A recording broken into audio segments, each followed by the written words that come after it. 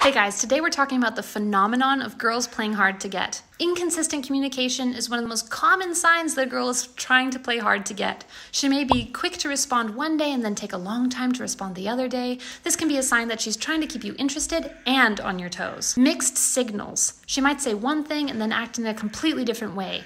Playing hard to get is often a way for a girl to gauge your level of interest and commitment. A girl who's playing hard to get may also avoid exclusive titles and labels in the relationship, like boyfriend and girlfriend.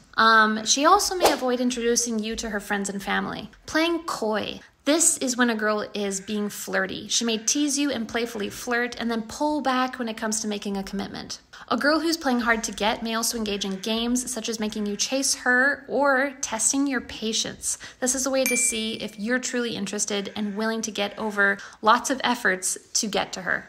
A girl playing hard to get may also be non-committal. This is a way for her to keep you guessing and keep the relationship exciting. A girl playing hard to get may also keep a physical distance. This can be a way for her to keep the relationship at a safe distance and avoid getting too close too soon.